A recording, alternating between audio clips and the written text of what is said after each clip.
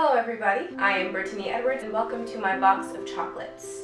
Couldn't help but notice that you're interested in a little tea on Fulbright. Well, lucky for you, I made enough for two. Ooh, bars! Okay, but first, you know, this tea is really hot, so I have to give you guys a disclaimer or something like that. That was the wrong disclaimer, wasn't it? Okay, wonderful. Well, now that I can't get sued, let's continue to spill the tea on Fulbright, shall we? So, I wrote down a list. It's a lie, and I want to make sure that I give you all the juiciest of the juice that I have. Let's start with number 1. You can't choose your placement site. So basically, you could end up signing a year of your life away, living in purgatory somewhere, in the middle of nowhere. That's actually what ended up happening to me, but because I'm a grandma and I don't really do much with my life, you know, I go to bed at 8 p.m., I don't really socialize, whatever.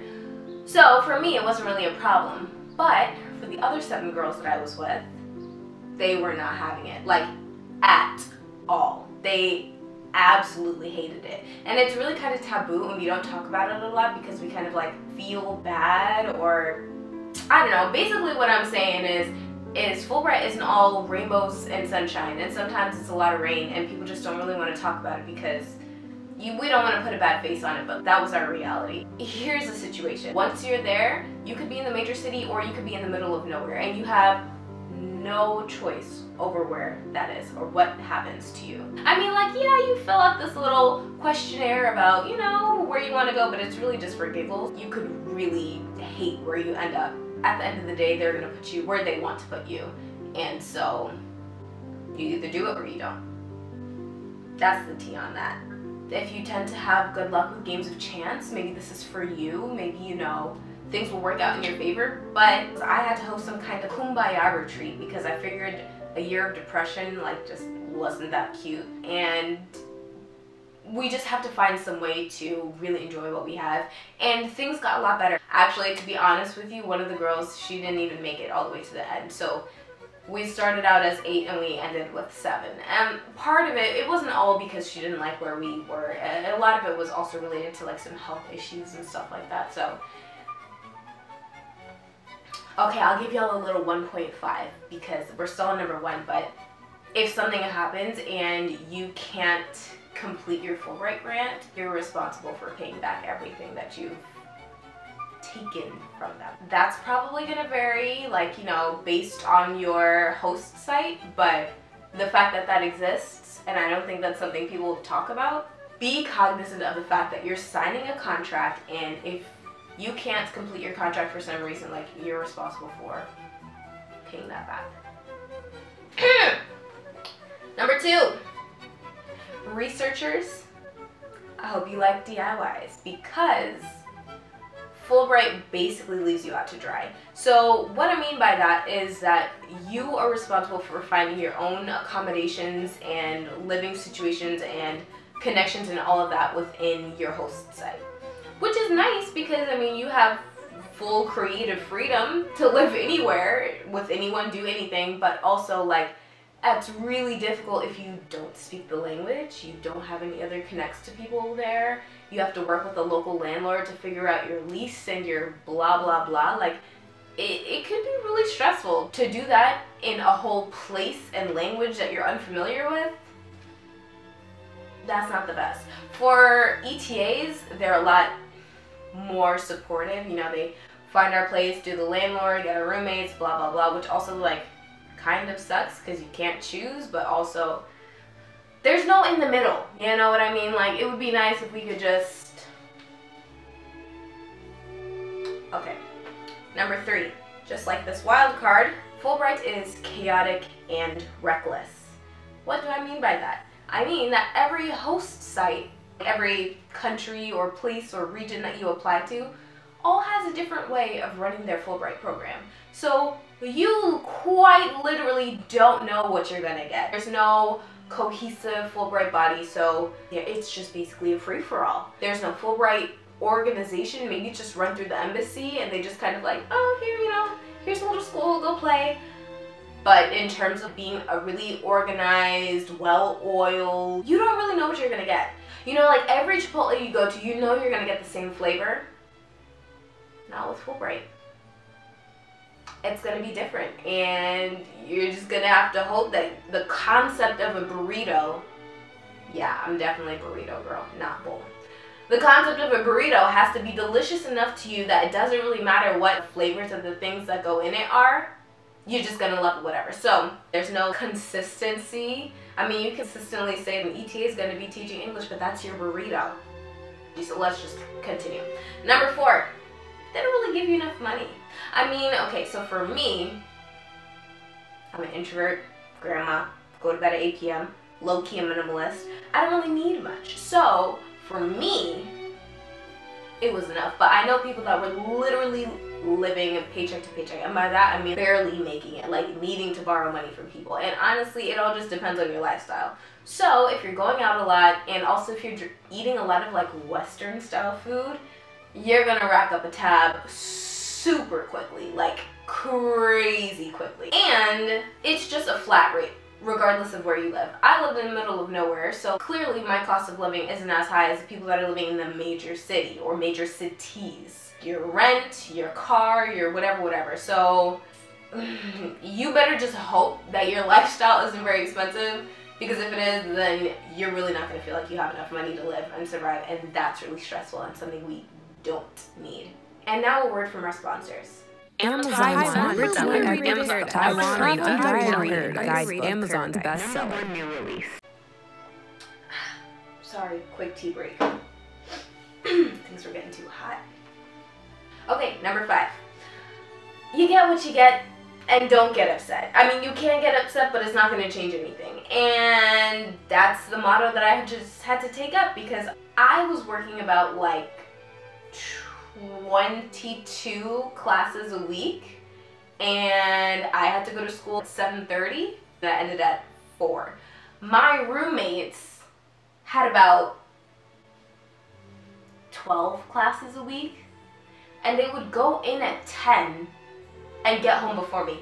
You know how frustrating that is? We're all getting the same amount of money. Like, to know that I left at the crack of dawn, rode on my little bike to school before they've even opened their eyes, and to come home to them before me, yeah, no, that was a little bit, you know, so I just had to accept that the universe just had that for me at that time and place to just work a lot more than the people around me, and that was just the situations. If things that are like unequal or unfair and unjust kind of really get under your skin, then Fulbright ain't for you, because there's some people that are gonna have a lot more responsibility in the classroom than you. Like, so some people might be basically the main teacher, and they're responsible for creating the lesson plans, etc., etc. And then you're gonna have some people that are basically just like a show and tell piece, you know? It's just like, hey, here's this American that we have that can speak English, and you guys can talk to them, versus, you know, really kind of getting down and dirty and grabbing the teaching horn. What? Grabbing the teacher reins by the horns. Grabbing the... what? Some American expression like that.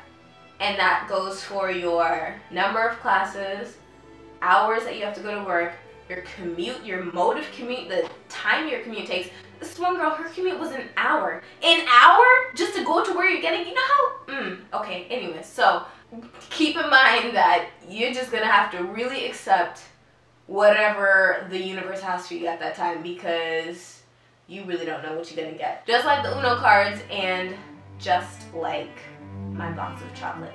Number 7. And this one is exceptionally hot.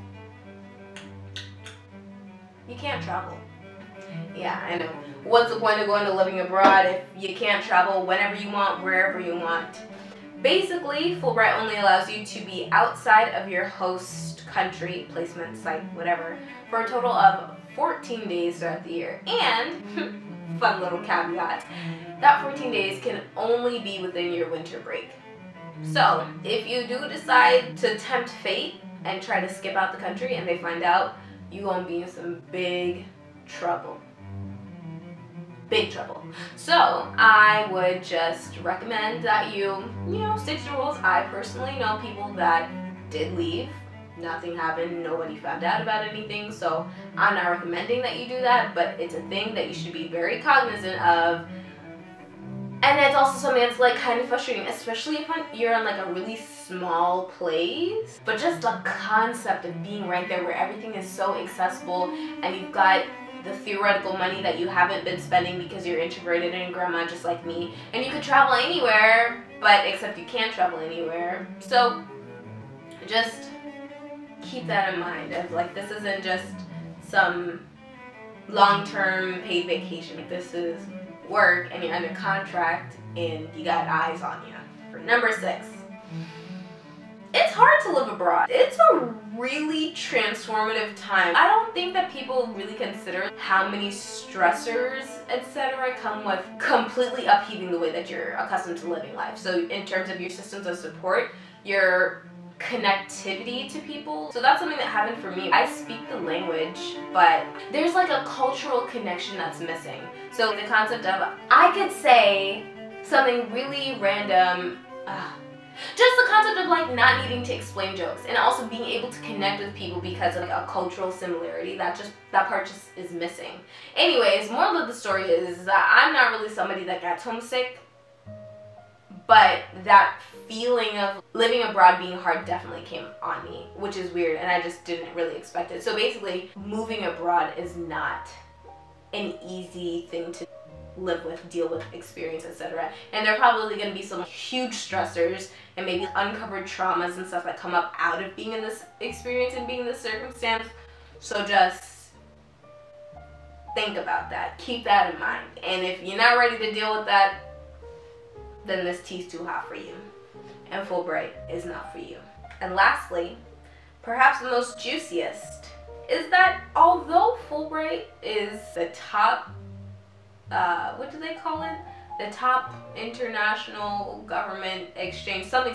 Anyways, basically, Fulbright is like a really prestigious scholarship, fellowship, opportunity, whatever it is. But people really don't know what it is. Unless you're in academia and you're dealing with people in the realm of college, etc. People don't really know what a Fulbright is. But when you're applying to jobs and you're hoping to leverage this experience, if people don't really know what kind of prestige it holds, then it doesn't really help you. And speaking of doesn't really help you, Fulbright also doesn't really help you in terms of connecting back into your world, like re-expatriating. You just kind of, you gotta just DIY back. But basically what I'm saying is there's no system of support to reacclimate you to being an American again. There's no, they can help you. There's just like no networking things that are activated by Fulbright. It's all very DIY and it's just kind of like loose. Basically, it would just be really nice to become a part of an ecosystem, which you are, but it's not really very helpful because the ecosystem isn't very lively or known about. It's kind of like being a part of some secret society that you could connect with another person that is a Fulbright, but you don't get any perks. By that I just mean that there were a lot of us that finished and then we were like, okay, well, what do we do now? So a lot of people actually used Fulbright as a gap year and then just applied to med school or grad school afterwards. That's kind of like the biggest thing that happens. I think Fulbright is probably really helpful if you're trying to go into foreign service or some type of direct government work like that. Basically, you just have to be doing Fulbright because you want to be doing Fulbright. You want to be living abroad and getting that experience versus trying to beef cakes up your resume, because if you're trying to beef cakes it up, then it doesn't really matter because nobody really knows what Fulbright is. They do make a big deal out of it at school, but that's basically the only place that they make a big deal out of it. So, that's all I got on the tea for Fulbright.